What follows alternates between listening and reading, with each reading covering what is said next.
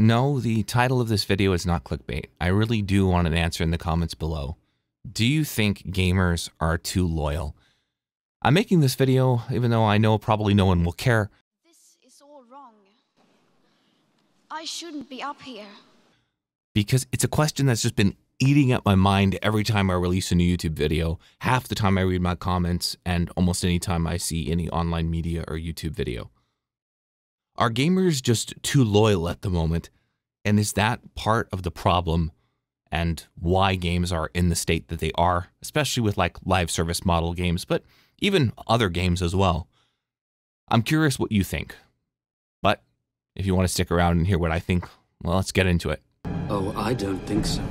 So I was super hyped for the release of Last Epoch, and I've really enjoyed the game, and I think if people want it, I'll make a review on it once I get a little bit further into endgame. It's no secret that the game, though, has had massive server issues. I made a video about a week ago pointing out that the game had had long-term server issues even before launch, and that we shouldn't buy into the narrative that the game just has had a rough launch, but that there might be deeper, more long-term issues involving the netcode that are going to cause more long-term issues for the game until at least 11-hour games can get them fixed. Now, from the comments on that video, I don't think I've ever had to delete as many comments on YouTube or slurs or telling me to leave this corporeal realm than on that video.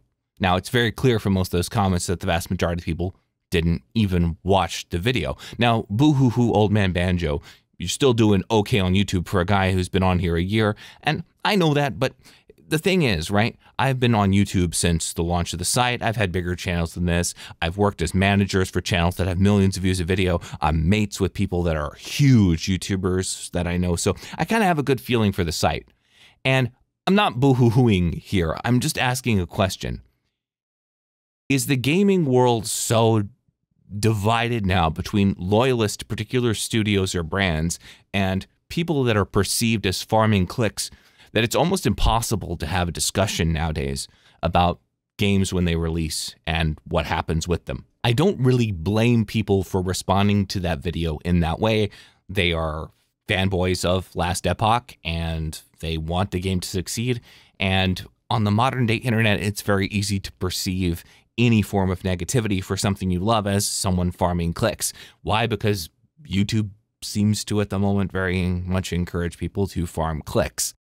But then there are other things that have happened online recently that I can't kind of defend. I don't know if any of you saw this, but recently there was a bunch of drama surrounding games like Hi-Fi Rush and other Xbox exclusives soon to be released on the PlayStation 5 or the PlayStation Sony architecture more broadly.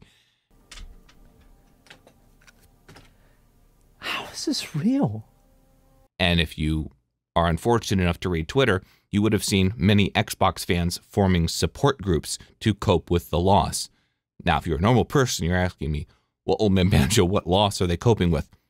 Well, the loss of their proprietary console-exclusive games. That we have 38-year-old men going to war with each other over which bootleg PC is better. How is this our reality? Yes, that's a loss that other people are allowed to play games on a different console to you because you're Xbox loyal. And that's the sort of concern I have that I kind of want, if you're watching this video this far, to give me your feelings on. Because I'm beginning to feel more and more that the gaming landscape really has changed. I can't put my finger on when it began to change, though part of my gut tells me it was really around the release of Fallout 76, though it could have happened far before that. But I feel like more of the internet and more of the content that's being driven to gamers is more surrounded upon either complete negativity and complete fanboyism. Or worse, ultra cynical YouTubers that will fanboy over a game exactly up until the point that that becomes untenable and then do an absolute 180 and pivot to being completely negative, because then they get the best of both worlds, at least from their perspective as a content creator. But where, in my view, this gets bad for consumers is the fact that these big companies, even the small companies that hire community managers and some small PR staff, they will they're not stupid, these people that do those jobs. They're reasonably well paid, and they're savvy internet users as well. And they watch YouTube videos, and they read forums, and they definitely read Reddit. They're aware of how far gamers can be pushed before things become untenable for them as a brand. And if I was a community manager, one of the lines that I would always be walking is, how far can I use the game's core fan base in order to avoid long-term negative blowback for the game itself? And if I was a developer, one of the things I would consult with the community managers, especially if I was a large developer with a huge community management team, was gauging the community barometer of what we can do, what we can achieve, and more importantly, what we can monetize without destroying our fan base. And I think we've seen that definitely from Activision Blizzard. We've definitely seen it from Ubisoft. And I think we also have seen it from smaller developers, albeit on a more benign level, because, well, as Plato said, the less power you have, the less harm you can do. Sort of paraphrasing, but you get the point. Am I wrong about this? That my last video's just been bad? I once had a philosophy professor that said to me, the phrase "that doesn't make sense to me" means an entirely different thing when it comes out of a student's mouth and when it comes out of a professor's mouth.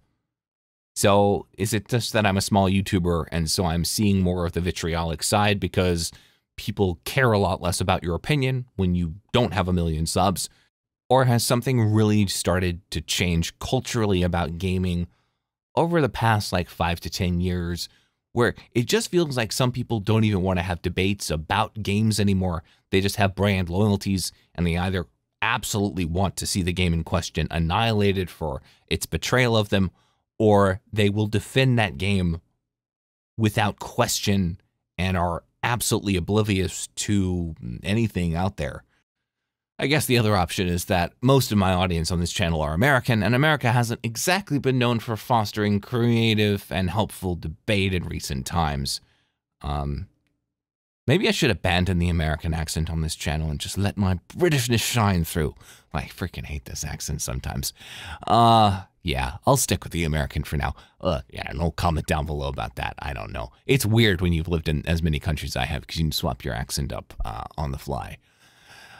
I don't know, guys. I'm sorry for a ranty video. I can't make another video until I get this off my chest. And let me know what you think. I'm really curious. Is your experience as a gamer, has the way that you feel gaming fans relate to companies, or maybe you relate to gaming companies, changed over the past 5 to 10 years? For me, it has, but in the negative way. I'm skeptical of almost everyone, even small indie studios now. Yeah, peace. See you guys.